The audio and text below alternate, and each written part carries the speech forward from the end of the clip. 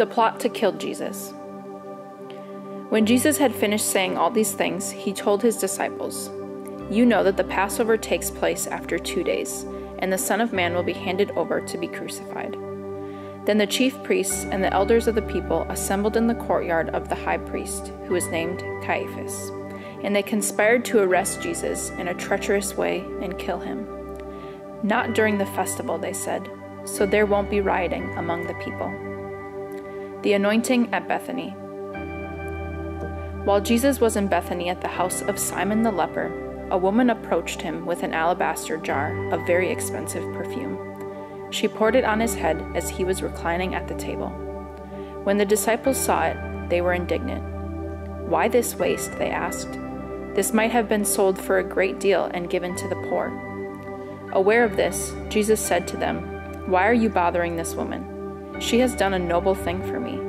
You always have the poor with you, but you do not always have me. By pouring this perfume on my body, she has prepared me for burial.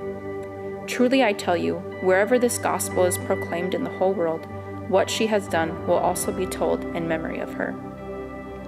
Then one of the 12, the man called Judas Iscariot, went to the chief priests and said, "What are you willing to give me if I hand him over to you?"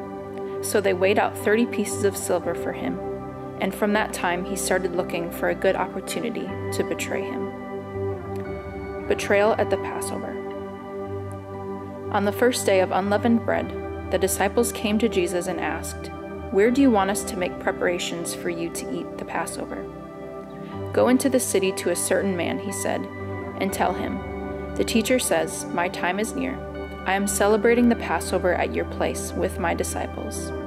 So the disciples did as Jesus had directed them and prepared the Passover. When evening came, he was reclining at the table with the 12. While they were eating, he said, "Truly I tell you, one of you will betray me." Deeply distressed, each one began to say to him, "Surely not I, Lord." He replied, "The one who dipped his hand with me in the bowl, he will betray me. The Son of Man will go just as it is written about him, but woe to that man by whom the Son of Man is betrayed. It would have been better for him if he had not been born." Judas, his betrayer, replied, "Surely not I, Rabbi." "You have said it," he told him. The First Lord's Supper. As they were eating, Jesus took bread, blessed it, and broke it, gave it to the disciples, and said, "Take and eat it. This is my body." Then he took a cup, and after giving thanks, he gave it to them and said, "Drink from it, all of you. For this is my blood of the covenant, which is poured out for many for the forgiveness of sins. But I tell you, I will not drink from this fruit of the vine from now on, until that day when I drink it new with you in my Father's kingdom." After singing a hymn, they went out to the Mount of Olives. Peter's denial predicted. Then Jesus said to them, "Tonight, all of you will fall away because of me. For it is written, I will strike the shepherd, and the sheep of the flock will be scattered. But after I have risen, I will go ahead of you to Galilee." Peter told him, "Even if everyone falls away because of you, I will never fall away." "Truly I tell you," Jesus said to him, "tonight before the rooster crows, you will deny me 3 times." "Even if I have to die with you," Peter told him, "I will never deny you." And all the disciples said the same thing. The prayer in the garden. Then Jesus came with them to a place called Gethsemane, and he told the disciples, "Sit here a while I go over there and pray." Taking along Peter and the 2 sons of Zebedee, he began to be sorrowful and troubled. And he said to them, "I am deeply grieved to the point of death. Remain here and stay awake with me." Going a little farther, he fell face down and prayed, "My Father, if it is possible, let this cup pass from me. Yet not as I will, but as you will." Then he came to the disciples and found them sleeping. And he asked Peter, "So couldn't you stay awake with me 1 hour? Stay awake and pray so that you won't enter into temptation. The spirit is willing, but the flesh is weak." Again, a second time, he went away and prayed, "My Father, if this cannot pass unless I drink it, your will be done." And he came again and found them sleeping because they could not keep their eyes open. After leaving them, he went away again and prayed a third time, saying the same thing once more.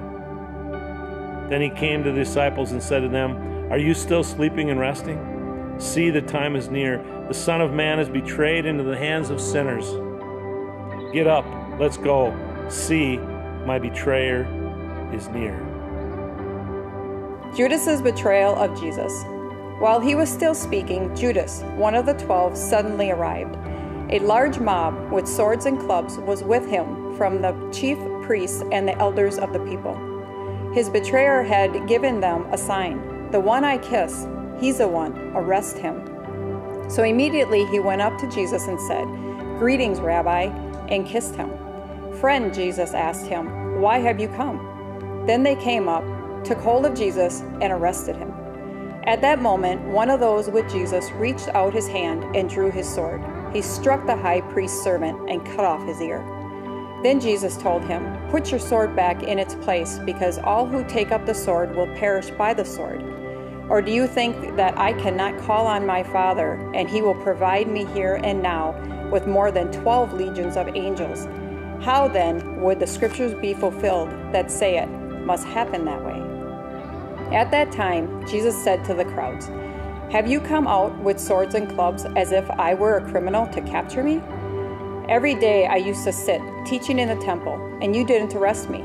But this has happened so that the writings of prophets would be fulfilled." Then all the disciples deserted him and ran away. Jesus faces the Sanhedrin. Those who had arrested Jesus led him away to Caiaphas, the high priest, where the scribes and the elders had convened. Peter was following him at a distance, right to the high priest's courtyard.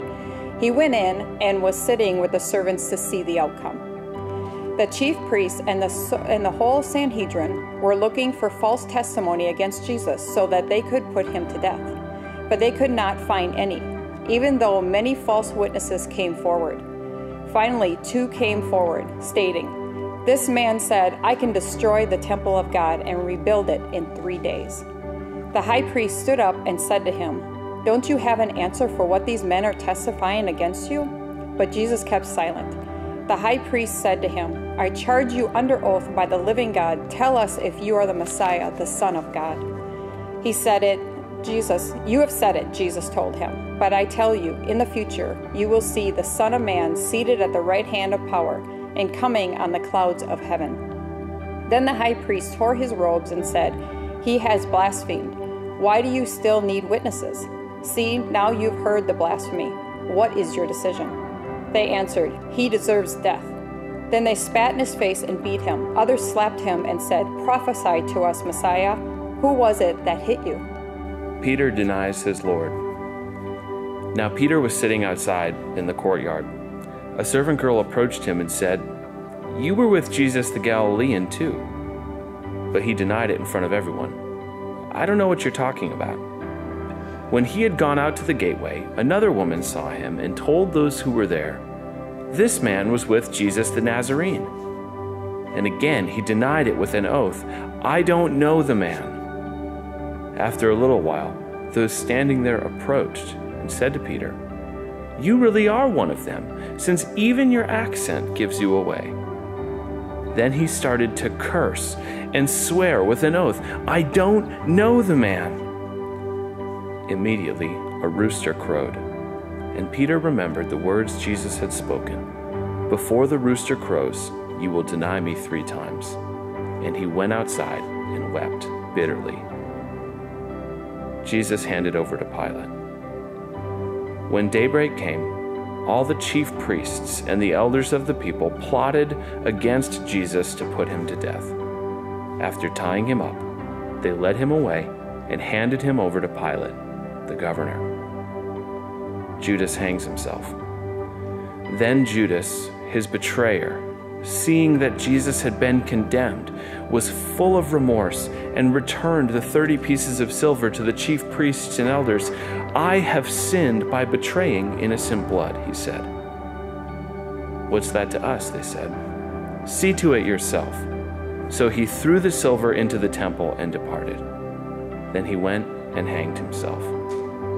The chief priests took the silver and said, "It's not permitted to put it into the temple treasury since it is blood money." They conferred together and bought the potter's field with it as a burial place for foreigners. Therefore, that field has been called Blood Field to this day. Then, what was spoken through the prophet Jeremiah was fulfilled. They took the 30 pieces of silver, the price of him whose price was set by the Israelites, and they gave them for the potter's field, as the Lord directed me. Jesus faces the governor. Now Jesus stood before the governor. "Are you the king of the Jews?" the governor asked him. Jesus answered, "You say so." While he was being accused by the chief priests and elders, he didn't answer. Then Pilate said to him, "Don't you hear how much they are testifying against you?"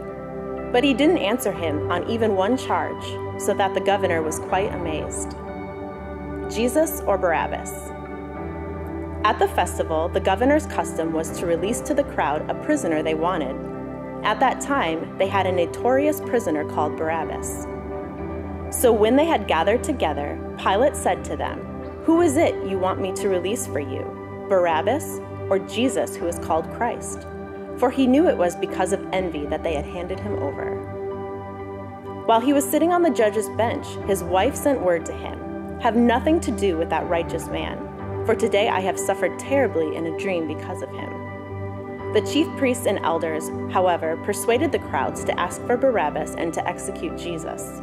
The governor asked them, "Which of the two do you want me to release for you?" "Barabbas," they answered. Pilate asked them, "What should I do then with Jesus, who is called Christ?" They answered, "Crucify him." Then he said, "Why? What has he done wrong?" But they kept shouting all the more, "Crucify him."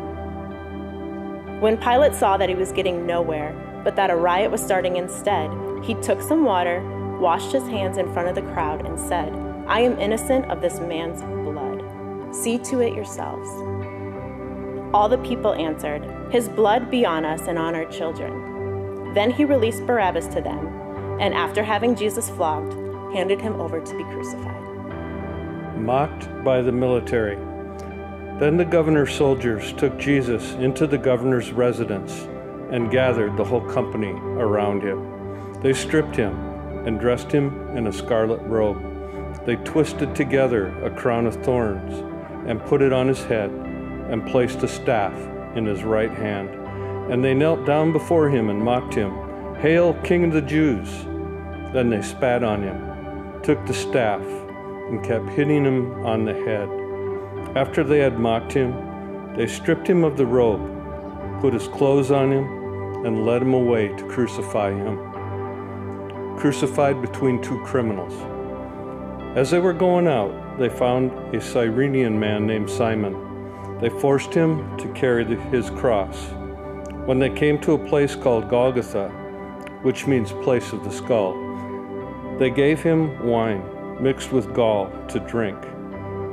But when he tasted it, he refused to drink it. After crucifying him, they divided his clothes by casting lots. Then they sat down and were guarding him there. Above his head, they put up the charge against him in writing, "This is Jesus, King of the Jews." Then the two criminals were crucified with him, one on the right, one on the left. Those who passed by were yelling insults at him, shaking their heads and saying, "You who would destroy the temple and rebuild it in 3 days, save yourself. If you are the Son of God, come down from the cross." At the same time, the chief priests with their scribes and elders mocked him and said, "He saved others, but he cannot save himself. He's the King of Israel. Let him come down now from the cross, and we will believe in him. He trusts in God. Let God rescue him now, if he takes pleasure in him, for he said, 'I am the Son of God.'" In the same way, even the criminals who were crucified with him taunted him. The death of Jesus. From noon until 3 in the afternoon, darkness came over the whole land. About 3 p.m, Jesus cried out with a loud voice, "Eli, Eli, lama sabachthani?" That is, my God, why have you forsaken me?" When some of those standing there heard this, they said, "He's calling for Elijah." Immediately one of them ran and got a sponge, filled it with sour wine, put it on a stick, and immediately offered him a drink. But the rest said, "Let's see if Elijah comes to save him." But Jesus cried out again with a loud voice and gave up his spirit. Suddenly the curtain of the sanctuary was torn from top to bottom. The earth quaked and the rocks were split. The tombs were also opened, and the many bodies of the saints who had fallen asleep were raised. And they came out of their tombs after his resurrection, entered into the holy city, and appeared to many. When the centurion and those with him who were keeping watch over Jesus saw the earthquake and these things that had happened, they were terrified and said, "Truly, truly, this man was the Son of God." Many women who had followed Jesus from Galilee and looked after him were there, watching from a distance. Among them was Mary Magdalene, Mary the mother of James and Joseph, and the mother of Zebedee's sons. The burial of Jesus. When it was evening, a rich man from Arimathea named Joseph came, who he himself had become a disciple of Jesus. He approached Pilate and asked for Jesus' body. Then Pilate ordered that it be released. So Joseph took the body, wrapped it in clean, fine linen, and placed it in his new tomb, which he had cut into the rock. He left after rolling a great stone against the entrance of the tomb. Mary Magdalene and the other Mary were seated there facing the tomb. The closely guarded tomb.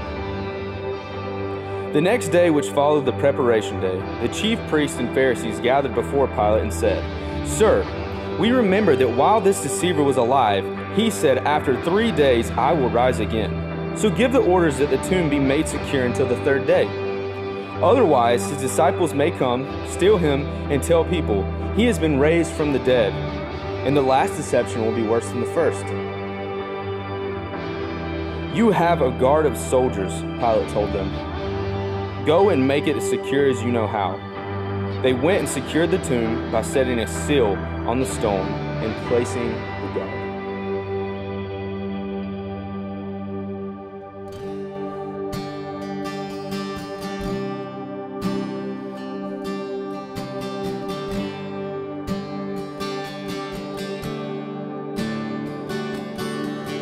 How deep the Father's love for us,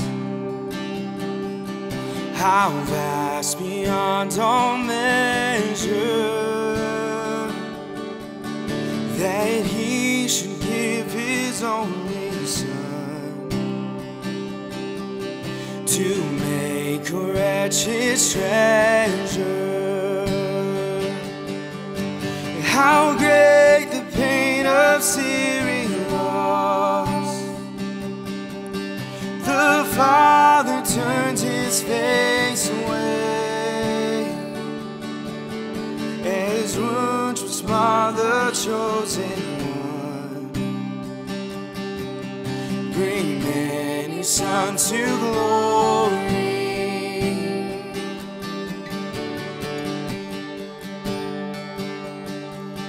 Behold the man upon a cross,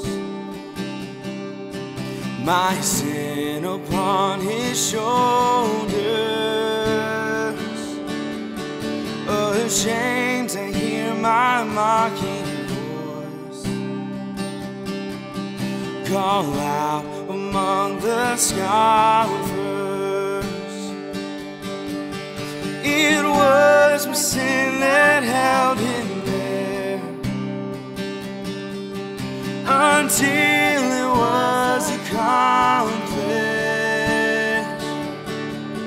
His dying breath has brought me life. I know that it is finished.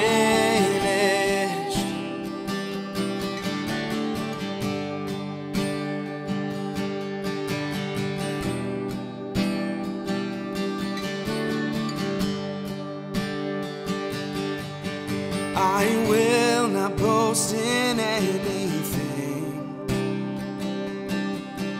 No, no gifts, no power, no wisdom, but I will boast in Jesus Christ, His death and resurrection.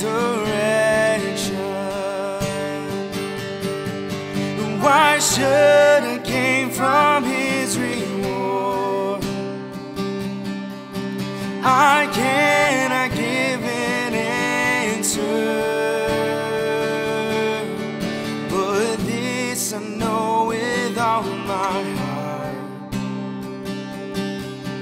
His wounds have paid my ransom. And why should I gain from His reward?